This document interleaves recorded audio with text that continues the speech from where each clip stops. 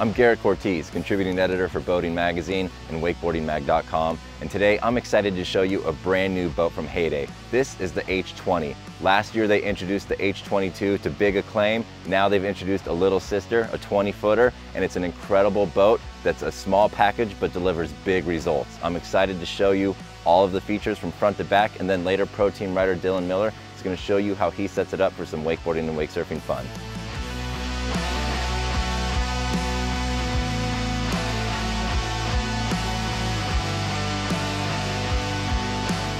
Oftentimes with smaller boats, people think you're not going to have a ton of space in the bow, but as you can see with the H20, there's ample room for multiple people to lounge comfortably. I like the fact that both sides have armrests, and there's a center cushion that's removable, so you can either make it a playpen style or take it out if you want the walkthrough to carry through. You've got cup holders on both sides, speakers, communicating storage on both sides, and one gives you convenient access to your electrical panel. Much like in the bow, the cockpit area of the H20 has ample space for plenty of people to sit comfortably. It's rated for 14, which means you can bring a bunch of your friends out for a fun day on the water and keep them comfortable thanks to the upholstery. I really like the fact that it's got that signature H-series stitching that goes through from the bow all the way to the transom. I also like the fact that there's storage underneath each side. One other unique feature in the cockpit of the H20 is the storage underneath this OB seat. With the push of a button, the whole thing lifts up and it reveals a huge storage compartment. One other great feature is a convertible seat. You can slide it into the cockpit area and your passengers can face backwards and watch all the action on the water. The H20 is also equipped with Heyday's signature tower. It goes great with the lines of the boat, and it comes with pivoting board racks, which makes getting your boards in and out a lot easier. Plus 2 speakers up above to keep the tunes going for everybody out on the water, and a bimini to keep you shaded on those sunny days.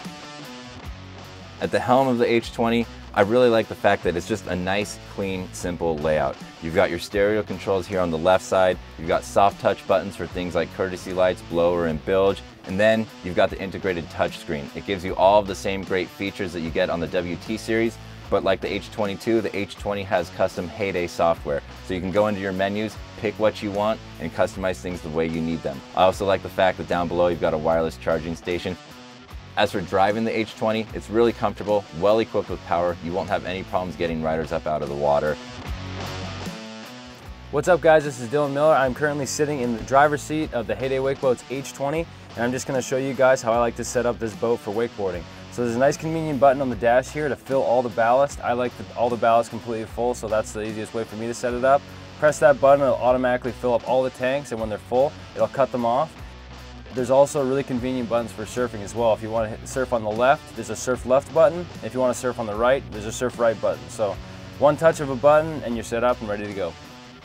And just like its bigger brother, the H22, the H20 has a center tab in the back. It's a great way to customize both the wakeboard wake and the shape of the wake surf wave.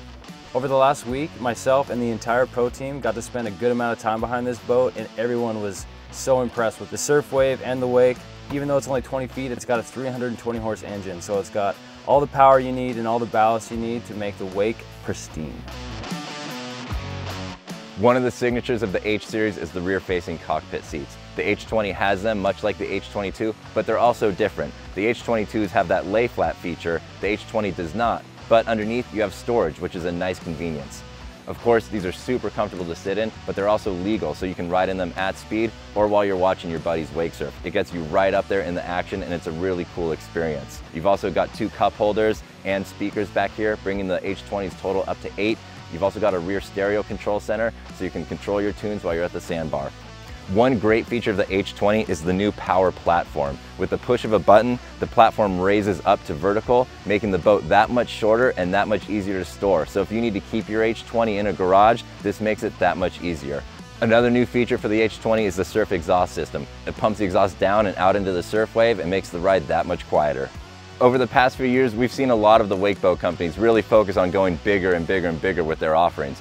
Sometimes you feel like the smaller boats get left behind. It's awesome to see a brand like Heyday bringing the H20 to market. I think more and more people are going to be interested in a boat like this, especially as they're getting into water sports. If you need to store your boat in a garage, this is a perfect option.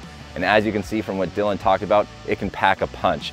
For Boating Magazine, I'm Garrett Cortez, and this is the Heyday H20.